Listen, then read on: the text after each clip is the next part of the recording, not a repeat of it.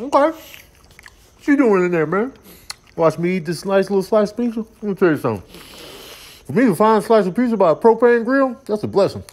Because, people don't be grilling pizza like that. You know what I'm saying? I'm out here, though. You know what I'm saying? Oh, look at you with your little friend. You got a friend? Okay. Only friend I need is this pizza right here. You know what I'm saying? Down in the Willow Garden. You know what it be singing when the food is good? Food real good, man. Let me tell you something. I feel sorry for dogs because y'all got them weak paws, you know what I'm saying? You can't even hold a slice of pizza like I can, you know what I'm saying? I can hold it, fold it over New York style. Y'all can't do none of that, man. Dogs got weak paws. I'm handling this pizza, you know what I'm saying?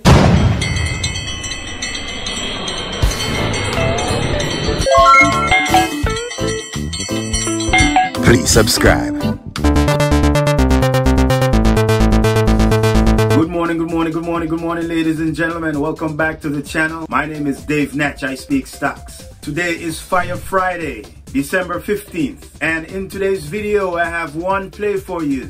But before I go into the play, let me delve into yesterday's recap of the overall markets. The Dow closed up 0.43%, settling at 37,248. The Dow is in all-time high territory. This one is a Fed fuel flight. The Dow looking strong.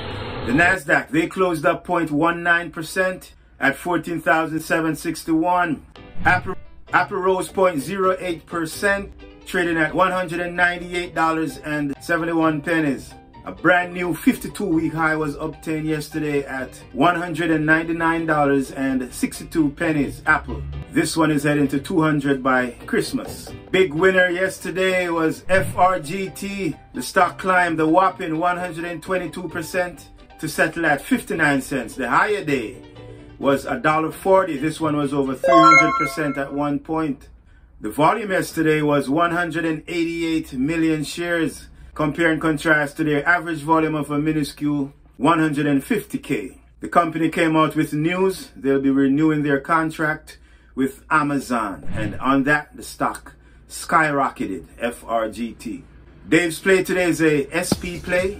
In and out, grab and go, one and move, do not overstay, you're welcome. GETR. GETR is up 78% in the pre-markets, trading at 29 cents at the recording of this video. The higher day thus far in the pre, 44 cents. If this one retracts below 20 cents, this might be a no-go today. GETR is spikeable. For example, on November 17th, stock went from 13 cents to 34 cents on a volume of 26 million.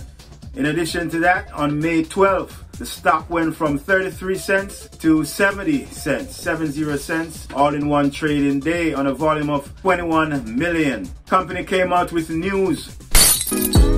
Breaking news. Robust third quarter earnings report. And on that, the stock is spiking. Let's kick the tires. I mean, yeah, it's a solid car. Clean title car. Try to do, dent it? Don't dent it. I'm not gonna dent it. Relax, pal. It's fine, don't worry. You don't have to worry about it. I ain't worried about it, pal. Trust me. I ain't gonna buy it if I'm worried about it. You know what I'm saying? Why are you kicking it? Don't kick it. You know what? Oh, unreal. They were a market cap of 15 million, 55 million in the float. 15% of the float are held by insiders. 34% of the float are held by institutions and shorts as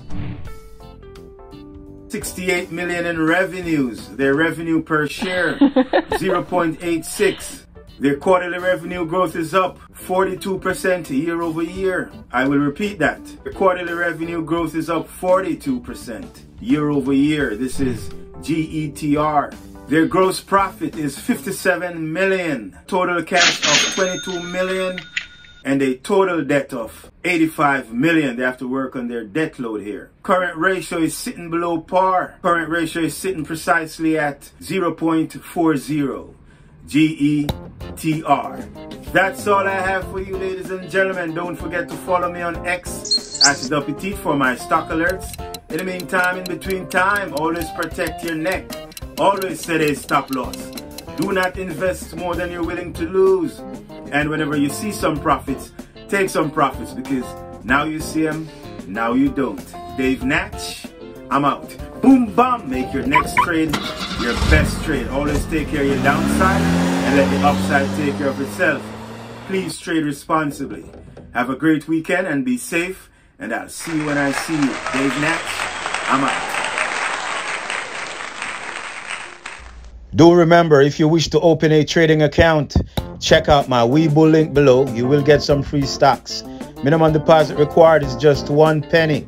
Also, pre-market hours trading starts at 4 a.m. sharp. 4 a.m. sharp with Webull. Webull only the way to go.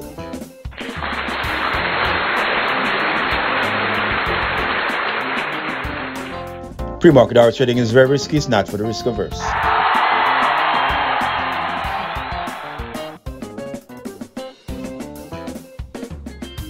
I thank you for watching.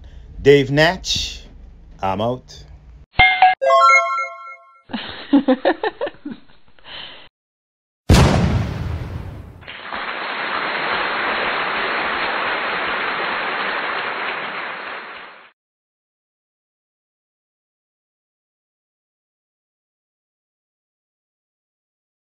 Rent the proper curing, and if you get near shore boards, rent them. Don't let the contractor tell you to buy them. Rent your shore posts. All right. Another thing, please keep all receipts. Go to specs. Contractors like to turn things their way of building. Go to the plan. Stick to the specs of the plan. Okay. Very important. All right. You got to be on top of these contractors, trust me, or else you're going to end up building 2 houses, okay? So first, you're going to take time off and go down. Go down and see what's going on, face to face, eye to eye, ear to ear, all right? If you can't go down, have somebody up here, go down.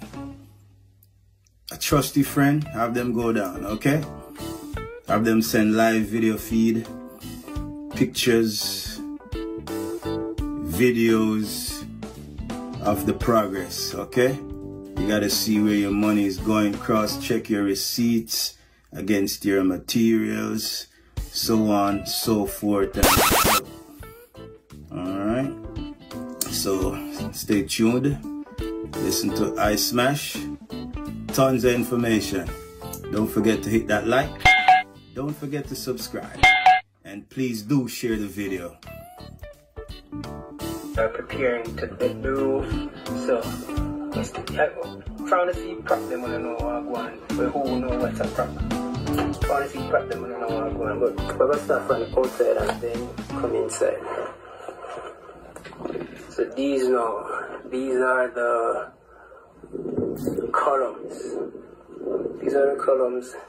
But encased inside of a molding, aluminum molding, which, as I'm ever shown, them grease it and grease the molding and then put the concrete in it. Unlike plies, the plies, them normally wet it because it absorbs the water within the concrete, so it sticks to it, and then want to reuse it. So with the aluminum molding, them grease it, so it creates the layer, so it doesn't bond. The concrete doesn't bond to the aluminum.